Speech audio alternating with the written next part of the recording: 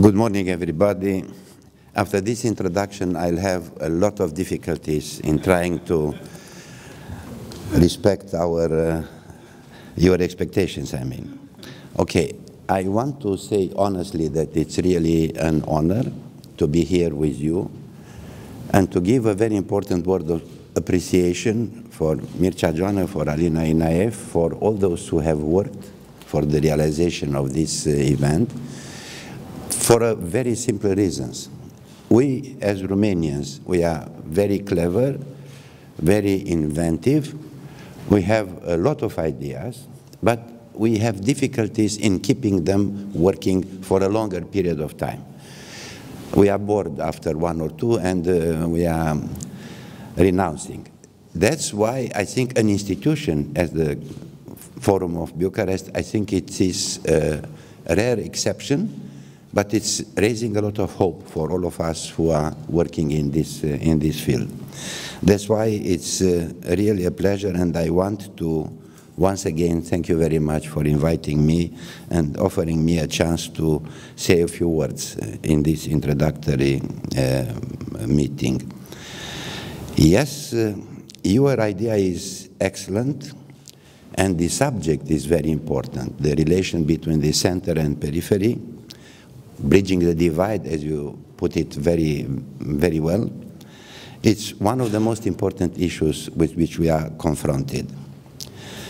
I am hence confronted with a well-known dichotomy, widely discussed over the last 2 centuries, and especially brought forward under various interpretations in several recent key speeches on the future of Europe, which were already mentioned by Mr. Joană.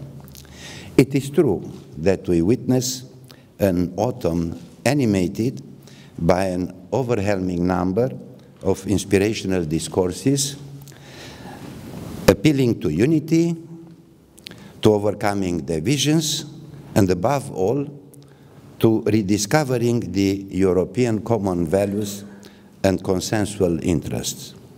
I personally believe in the need for such forward-looking visions about our common future. They are there to guide our decisions when we reach the crossroads of history in order to build a lasting future for our world.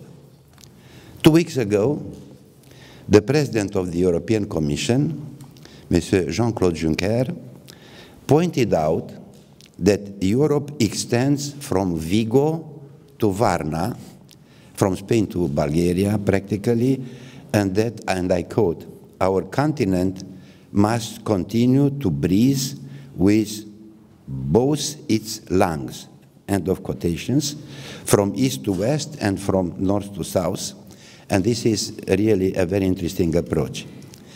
It was his metaphorical way, I think, of saying that Europe's chances to revival is based on unity and solidarity, and no center or periphery in Europe has 2 lungs. Shortly thereafter, French President Emmanuel Macron revealed his ambitious proposals for reforming the European project by reiterating his advocacy of a multi-speed aspirational and inspirational Europe. In French sounds much better, but it's good even in English. Europe, in his opinion, with a renewed Franco-German partnership, serving as a motor, as an engine, driving the EU forward, it's one of his main ideas. It was his turn to put a positive spin on the idea that building a strong and efficient core with countries agreeing on specific reforms might not have to wait for a wider consensus to move ahead. Obviously, this dilemma of unity without uniformity is difficult to overcome in Europe of 27 members. However, we could try to rethink, in essence, by abolishing dogmatic antagonistic models. The dialogue on the future of Europe needs to move beyond the sterile clash positions and explore creative solutions that can bridge the divide. As Aspen and GMF have put it forth today, eventually even eliminating the temptation of a further divide. Perhaps it is the time to think of a Europe shaped like the current interpolar system, a Europe as a network or a flexible architecture of networks of inseparably interconnected centers where values, projects, and ideas can be reciprocally transferred to the benefit of all actors to capitalize on them. Europe as a sum of networks where the dots on the map unite the mutual flow of ideas, data, informations, trade, human exchanges, and so on. It is time to think of a continent without core and periphery, projecting its transformative power within its societies as well as beyond its borders. The European project has never been built on self-contained principles. Europe's architecture has been shaped by its engagement with the rest of the world, by encounters with the EU member states, with the Western Balkans candidate countries, and those in the Eastern neighborhood, as well as by its strong relation with the partnership across the Atlantic. We have to keep ourselves open to the positive influence of these shaping factors in order to keep alive the Union's force of attraction. I am therefore on the side of those who say we should go beyond traditional dichotomies, core versus periphery, federalism versus intergovernmentalism, more versus less Europe, East versus West, North versus South, old European countries, new European countries, and so on and so forth. Let us focus mainly on what can we lead, what can we arrive, how can we arrive at a better Europe, a Europe able to regain the confidence of its citizens, even if the ones living in the very classically considered EU centers.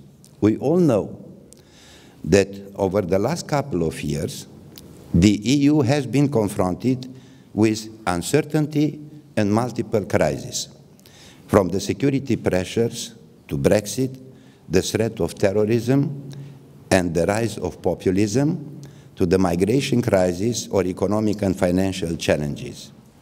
In the light of the British vote to leave the EU and the emergence of populism in several member states, some serious doubts were voiced across Europe and beyond whether the EU would survive 2017, or this was just the beginning of the end. However, approaching the end of 2017, we can say that EU survived, is both in better shape and in a better mood, and there are still a number of reasons for staying optimistic.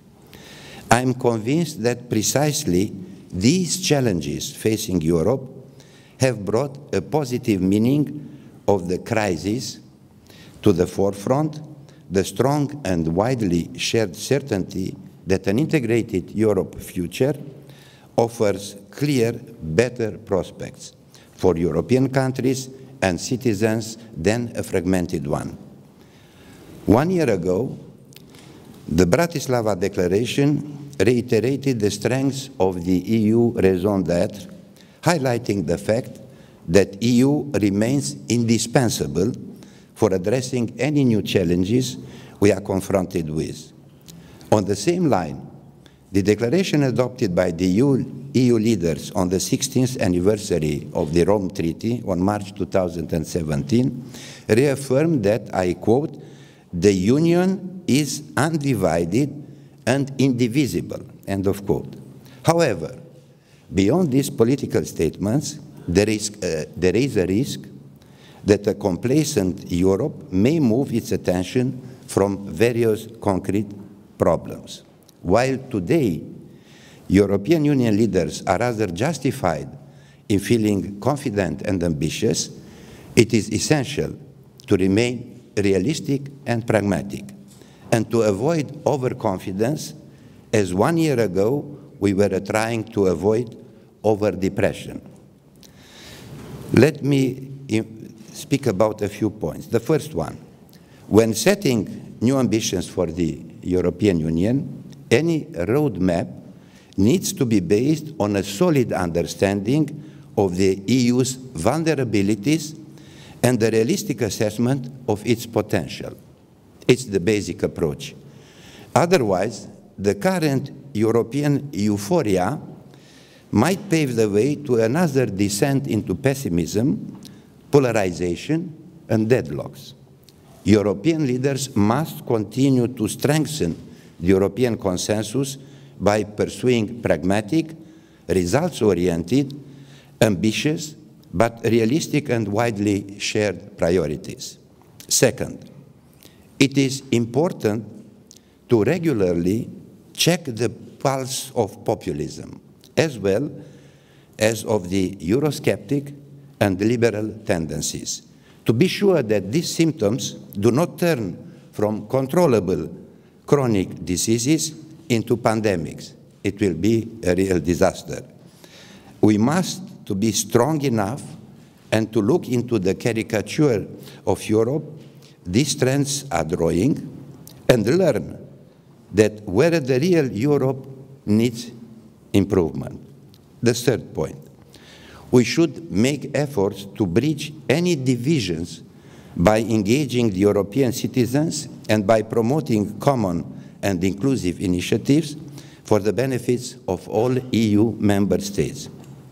Even if both Paris and Berlin have pro-European leaders with strong new mandates after the elections, which is an excellent opportunity to revitalize the European project, their cooperation is a crucial but not a sufficient condition for the EU to move forward while preserving unity and cohesion.